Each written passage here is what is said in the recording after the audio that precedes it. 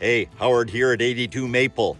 A good friend of mine is fond of saying, the complexity of your life is directly proportional to the number of motors you own, as in hot tub motor, lawnmower motor, your vehicle's motor. You get the picture. Well, I can tell you life gets complicated even when the item in question doesn't have a motor. Take this little 10-year-old dump trailer, for example. I was packing a load with it today and suddenly became aware that there was an issue. Flipped this open, you got it, electrical fire in the hold, something shorted out. The best I could do was pull the battery terminal and do a U-turn and head back for home. We got cleanup on aisle 7 here.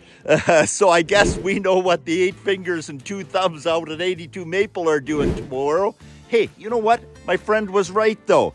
There is a motor down in there. It runs the hydraulic pump that operates this little dump trailer. There we go.